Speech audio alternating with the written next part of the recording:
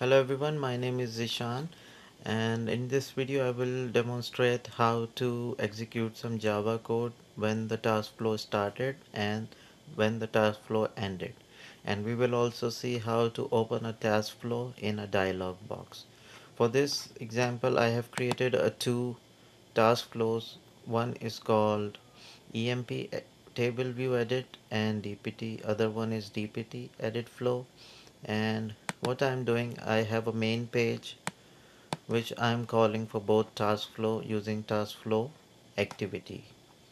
Uh, we can take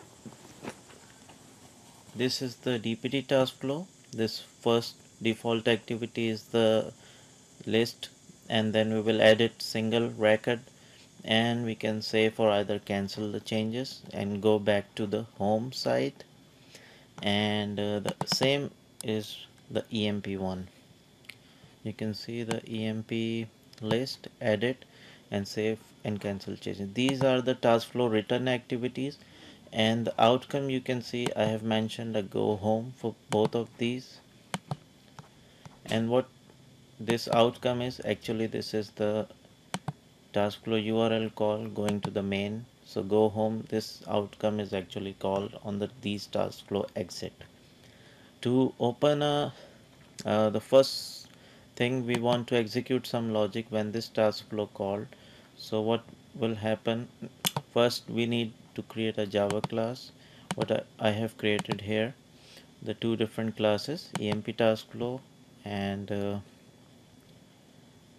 these simple Java classes, you don't have to implement any interface or so what we after that you will go to the task flow in the overview section under manage bean and define them as a page flow scope. Name for your bean the actual class that you have created and the page flow scope. And then you have two properties, one is initializer and a finalizers. These are, you can point to some method. Initializers means that when the task flow started, so call this method, and finalizer when the task flow end, call the method. So what I have done here, like I just printing a message to initialize employee task flow is started, and other one is this, and same I did for the finalizer but different bean.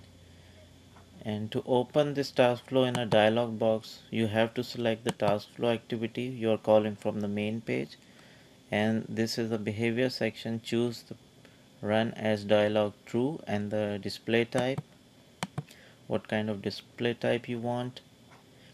And the other thing, when you're calling, I drag and drop the task flow and as a buttons here, and on the button property you have to choose this use window to true and the size of the window.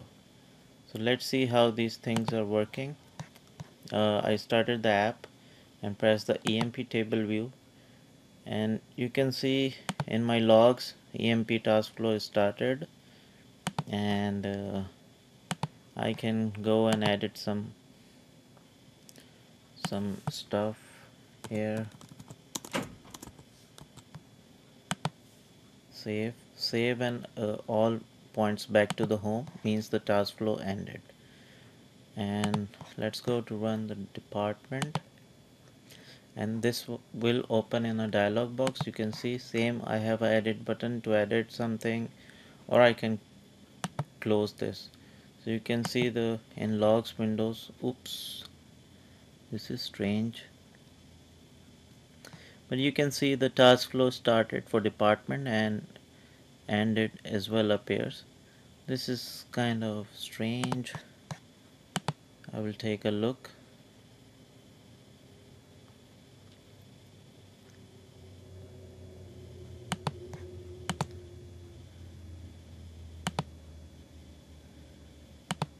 So yeah, I think we have to handle some other method. So for this video we have we fulfill the purpose for these initializer and finalizer property. So hope you like the video, and feel free to comment it. Thanks for watching. Bye.